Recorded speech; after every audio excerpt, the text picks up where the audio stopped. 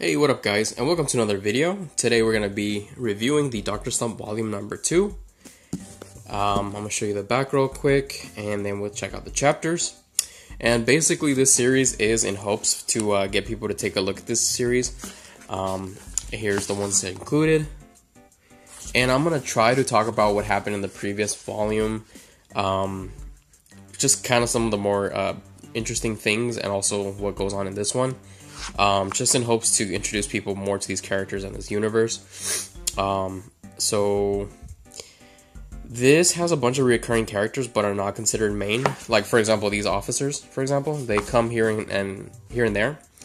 And but more of like the more like main character type people are Akane, Pizuke, Arale,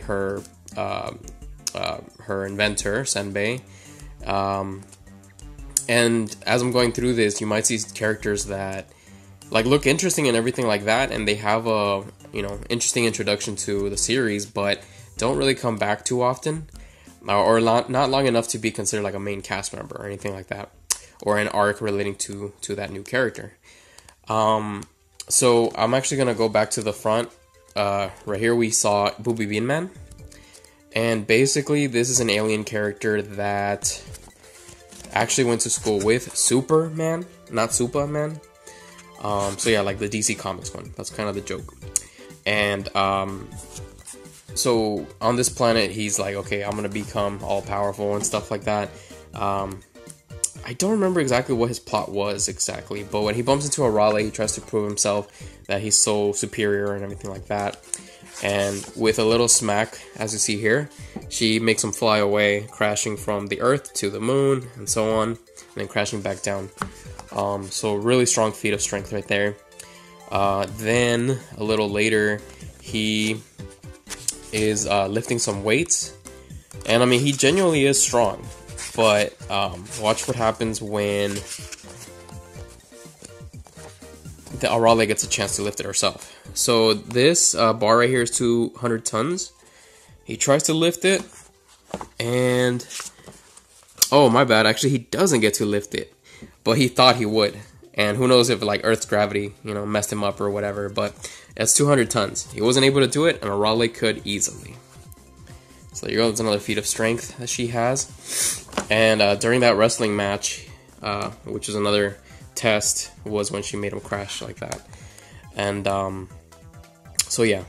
Oh yeah, the funny like plot twist or whatever is that he tries out poop for the first time. He actually like tastes it, and he figures that he actually really likes it. Yeah, that's fantastic.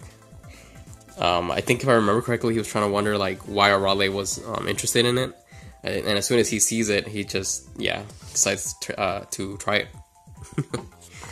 And then we got Gachan right here. Gachan was in the previous book at the very end. She was brought back from the past when the egg hatched that she was in.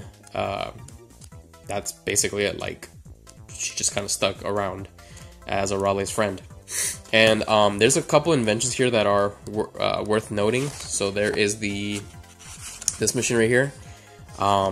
Basically, and this is the first one of that machine.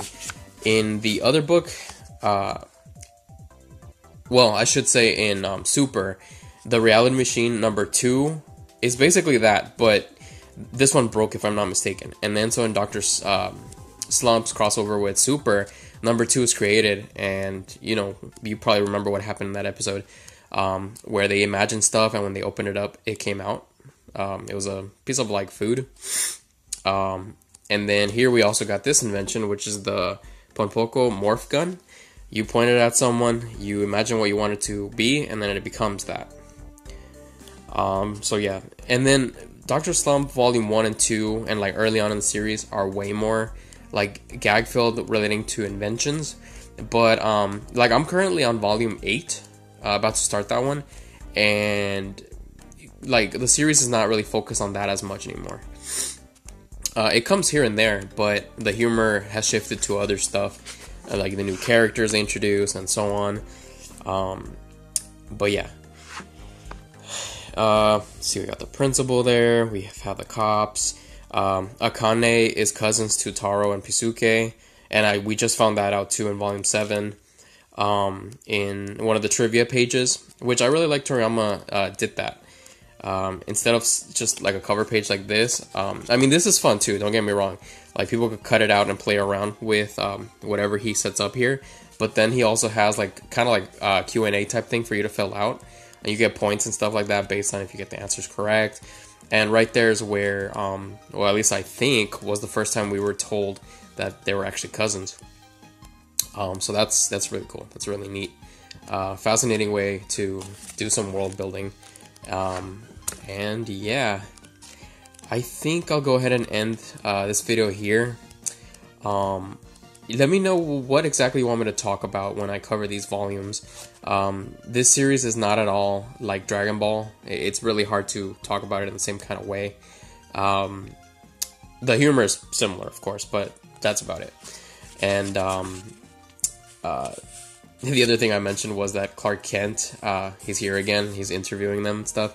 But in the previous book, he was actually there for one image, and it was just a little gag where, you know, Senbei had created an invention, some glasses where you could see through some clothing, and Superman was in the background flying, and he was naked.